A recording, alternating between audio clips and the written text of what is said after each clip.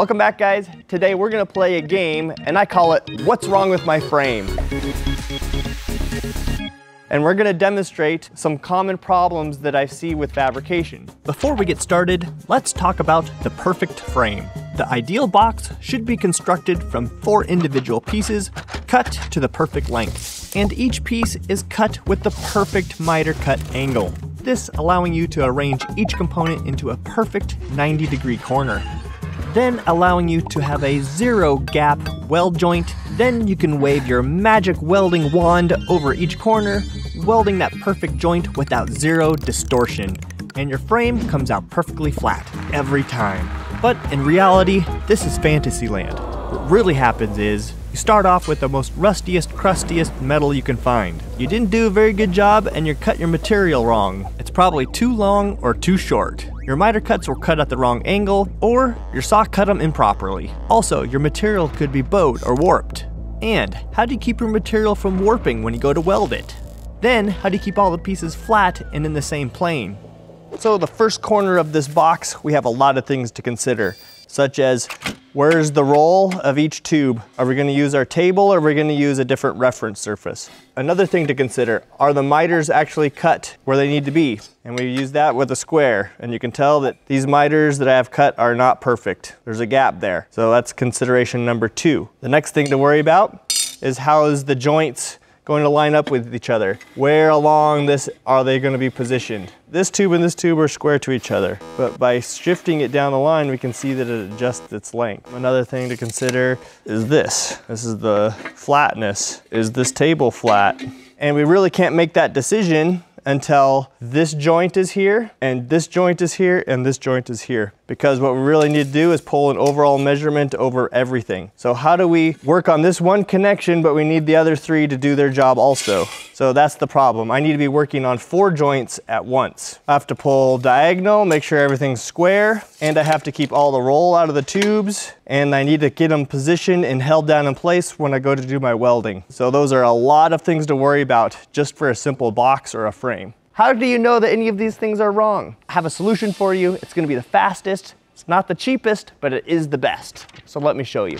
I'm going to be using a tool that's going to allow me to build my frame before I cut any material. And this tool is called a fixture table. The fixture table has a precision milled surface and holes drilled on a perfect grid pattern. The table uses something called fixtures, and they drop in the holes. The purpose of the fixtures is to make the shape that you want to build first. And then you can place the material on the table and they will come out exactly where you want them to be. Think of building on a fixture table like driving a car on modern roads. There are lines and curbs that guide us through and around the land. Welding without a fixture table compares to navigating the open wilderness in a wagon. I already have my fixture set up and have 2 Welding 101 fixture table videos on the Fireball Tool 2nd channel that I recommend you guys go watch so that you're all caught up to speed on how the fixtures work and why I've set the fixtures up in this way. My frame that I'm going to build is going to have one side measuring 20¼ inches wide and the other being exactly 20 inches long. To keep it simple and short, every dimension between the blocks are set up the way I want. I have 20 inches set up between this one, and I have 20¼ set up between here and here. So let's look at my pieces. I have miter cuts, and if you look, this piece has been mitered. It is exactly 20¼ Look at this one. This one is also 20¼ If you were to give the sawyer this job, this is what would come out. He'd give you the exact right number. Let's take a look at these ones. These ones are supposed to be 20 inches long. I mean, I'm just a sliver long. And overall length for this one, I can already tell that I'm oversized by a 32nd of an inch. So that's gonna be a problem, isn't it? Let's see what happens when I start fitting these pieces inside of this square. So I'm gonna take my 20-inch dimension and I'm gonna put it over here, and I'm gonna get my 20¼ and put it over here. And I can marry these into the corner. Everything's turning out great.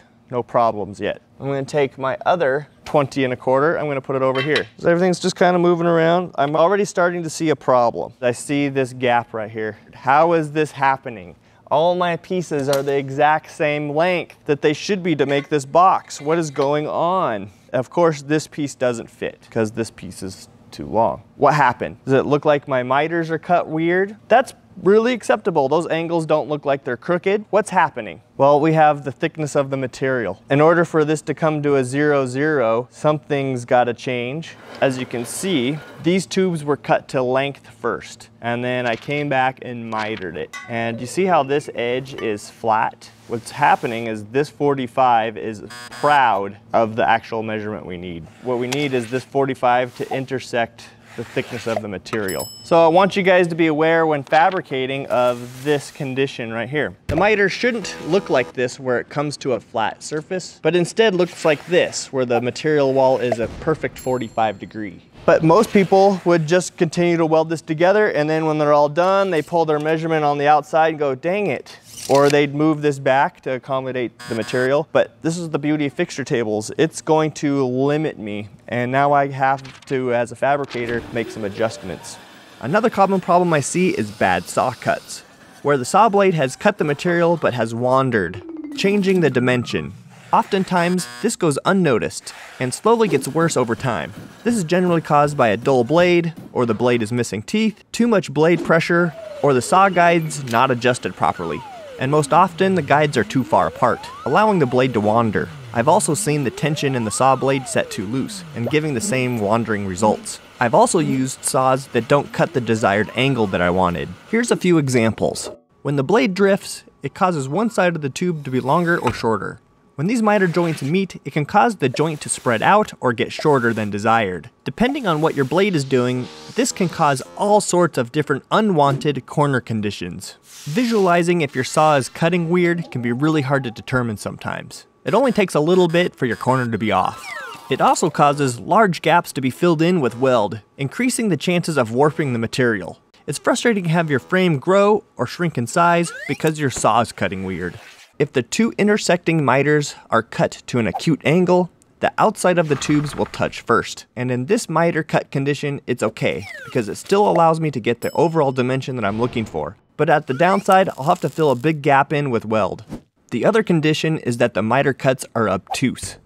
And this is bad, because the inside of the tubes touch first, therefore creating an interference that no matter what I do, makes the box grow in size.